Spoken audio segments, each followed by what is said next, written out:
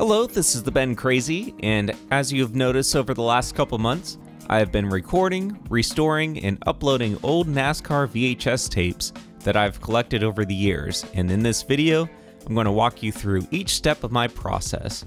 So if you have old family videos that you want to digitize and restore, or if you want to do what I did and record old tapes that you can't get on DVD or anywhere else, or if you're just interested in what my process is, this video will explain it all.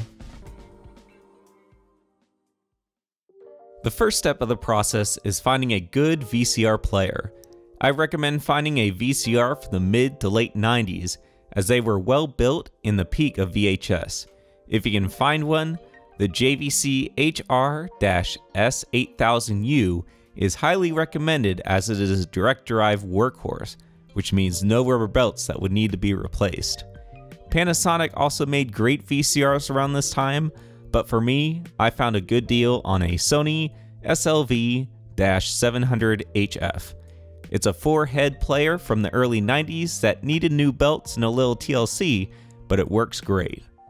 One thing I do not recommend doing is getting a newer VCR player from or after 2000s or a VCR DVD combo, as they are typically made of plastic and cheap parts that can cause the tape to look noisy, warped, or can actually damage the tape. After you find a good VCR player, the next step is getting an AV to HDMI upscaler. These can be found easily on Amazon, and all the different brands that you can find pretty much do the same job visually in upscaling the picture.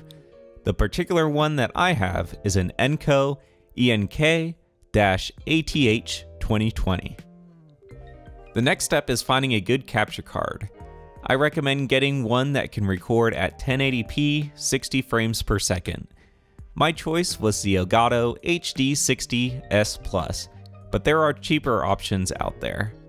An additional add-on I recommend getting is a 3.5mm male to a 2x RCA female cable.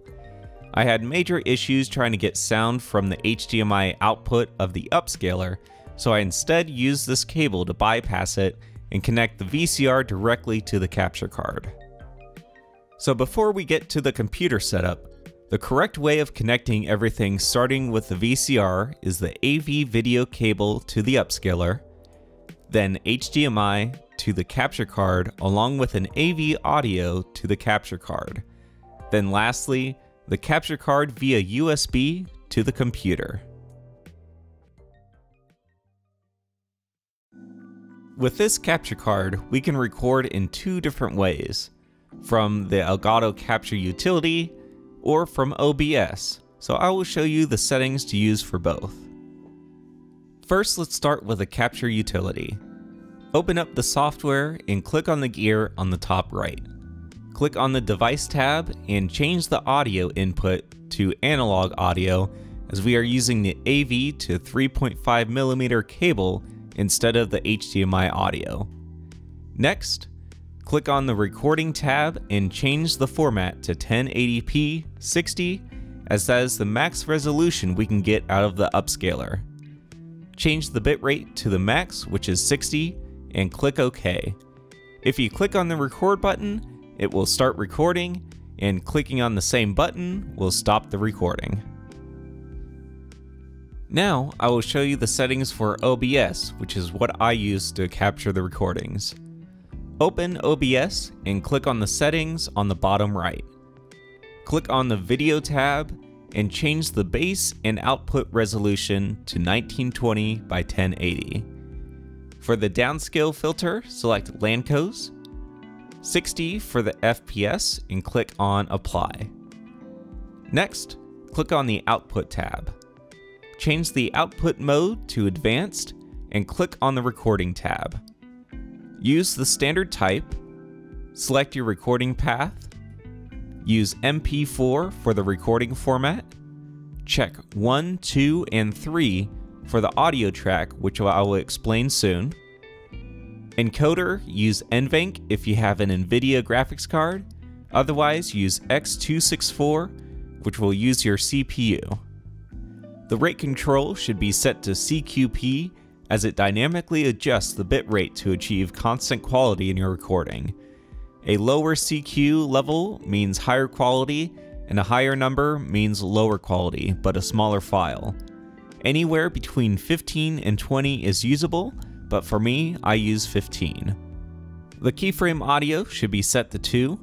Preset is max quality, profile high, check look ahead and cycle visual tuning, and lastly set GPU to 0 and max B frames to 2. Click apply and click on the audio tab. Here, change the audio bitrate of the first 3 tracks to 320. Click apply and OK. Next, click on the plus sign on the bottom left to create a new scene. Name it VHS and click on OK.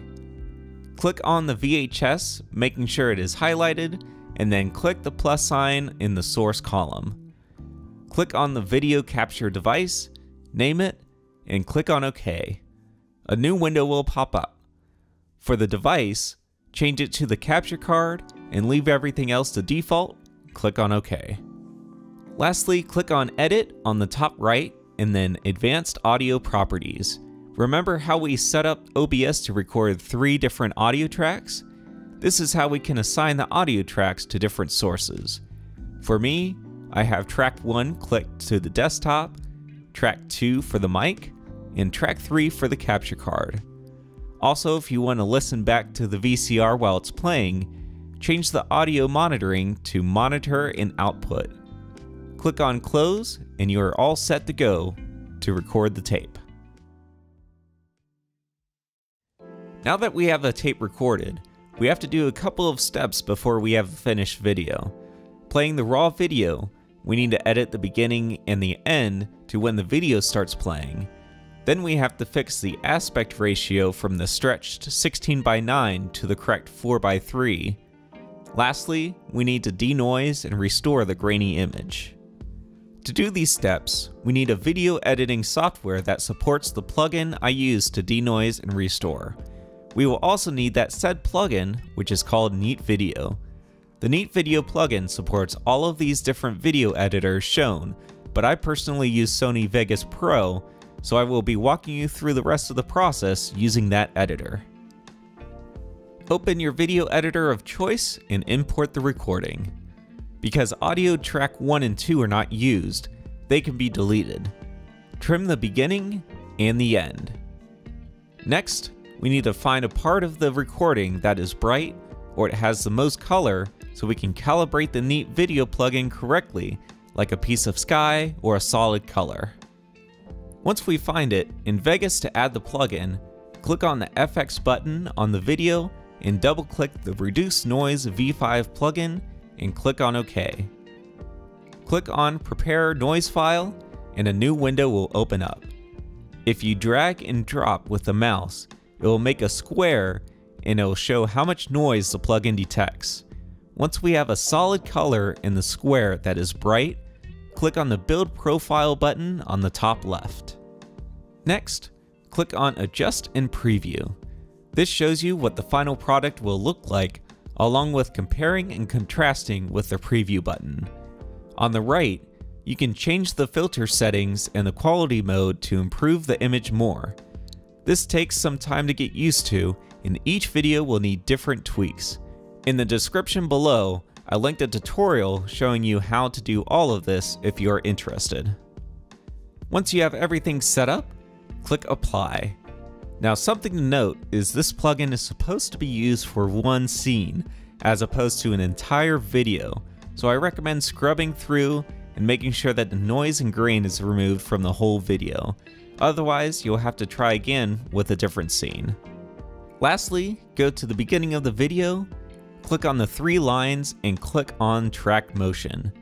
I made a preset and you can copy the settings, but this will change the video aspect ratio from 16:9 to 4:3. Render the video and you are all set to go. So I hope you enjoyed the video. In the description, I will have added links to further help in setting things up, as well as inspiration I used for my current setup. Don't forget to like and subscribe. If you have any questions, don't be afraid to comment down below. And once again, I am the Ben Crazy, and I will see you later.